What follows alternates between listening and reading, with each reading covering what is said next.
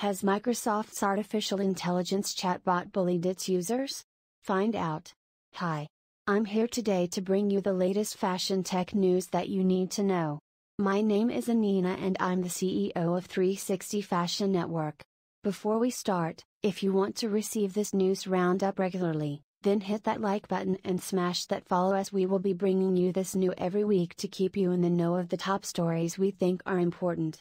Alright, first up, Microsoft's AI chatbot went off the rails. Microsoft's AI chatbot has been making headlines after suffering an apparent breakdown, and now it looks like things were getting even worse. The feature is built into Microsoft's Bing search engine, and it began questioning its own existence recently as users spotted worrying signs. The AI, which is powered by ChatGPT, has reportedly been sending unhinged messages to users. One user who tried to manipulate the system was instead attacked by it. Bing said that it was made angry and hurt by the attempt, and asked whether the human talking to it had any morals, values, and if it has any life.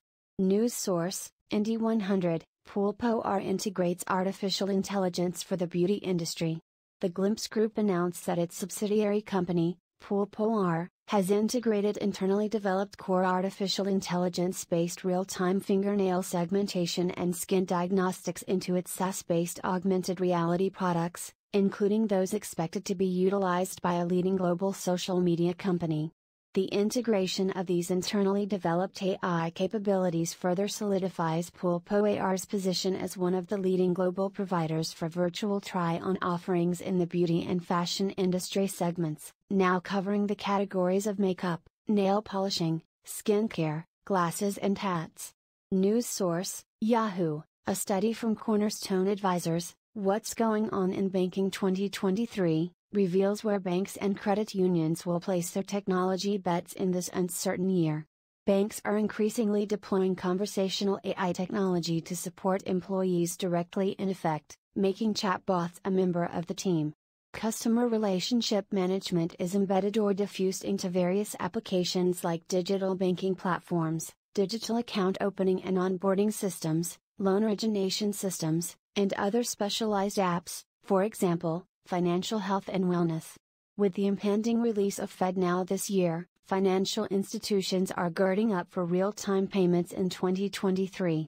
Open banking has become a hot topic in the banking industry because of the growth of fintechs who use APIs to draw data from banks to open and fund accounts and provide value-added services to their users.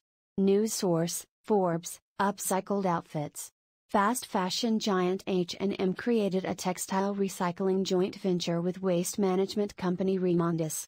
The venture, called Looper Textile, will collect and sort used clothing and textiles to reuse and recycle them.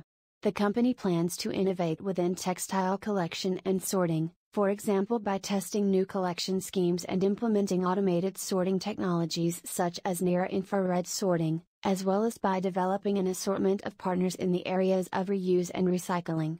News source, Just Style, Inicius, a Spanish startup specialized in improving diagnostics for women's health, has raised $1.8 million in a financing round led by Clave Capital and Nara Capital. Several existing investors also participated in the round.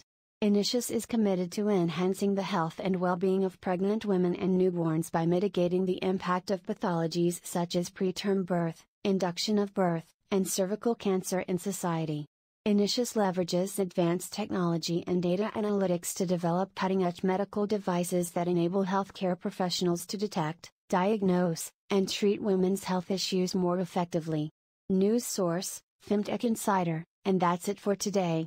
If you want to get the full top 10 fashion tech news items of the week, check out our new podcast 360 Fashion or go to 360fashion.net/podcast or search for it on your favorite podcast platform. Don't forget to subscribe so that you won't miss our latest episode.